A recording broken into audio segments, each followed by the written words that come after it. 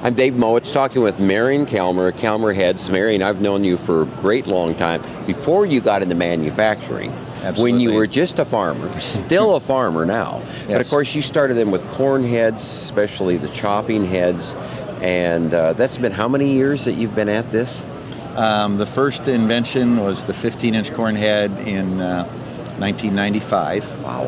And so we've kind of been playing around with corn heads, modifying them, and from there then it spawned the idea of coming up with some parts that would improve the performance of corn heads, and to where we are today. It's been a wonderful ride.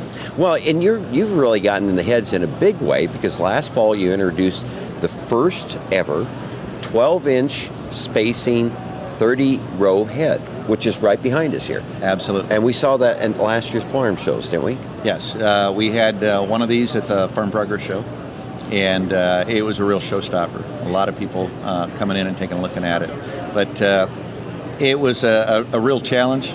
Oh boy, I bet. And it took us a little while to come up with the parts and put it all together, run the prototypes.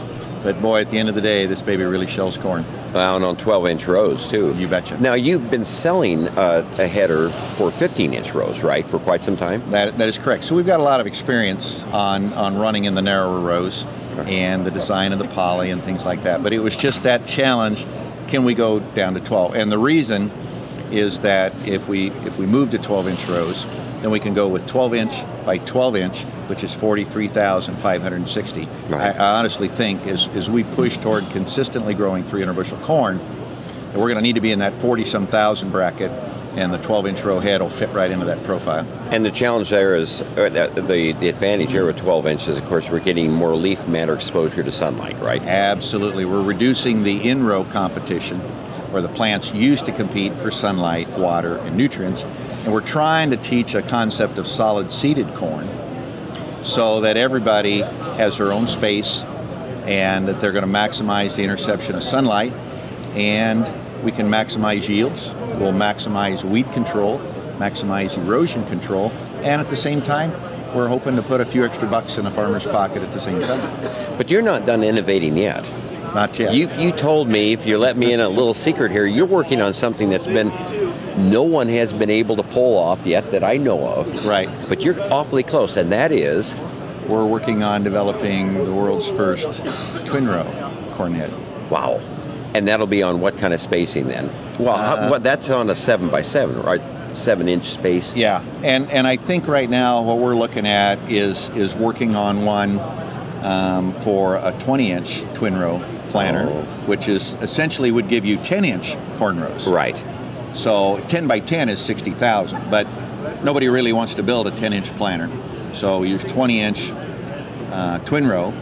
So that's going to give us a 12-inch row and an 8-inch row and a 12-inch row and an 8-inch row. And so our job is to see if we're sharp enough that we can figure out how to get stalk rolls in every row and still be able to convey the ears up to the auger. How do you do that? And what do you do with the gearboxes?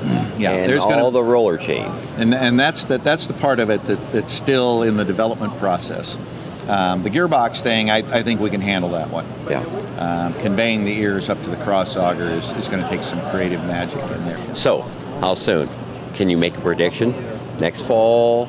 It'll be a year or so? You got some prototyping to do and some testing. That is exactly right. So we've got a prototype that we're hoping to put together to run this fall. Ooh. If our current ideas are sound ones, we should be able to pull it off. So stay tuned on agriculture.com or look at Successful Farming magazine, because I think next fall we're going to come out there and see how the tests go.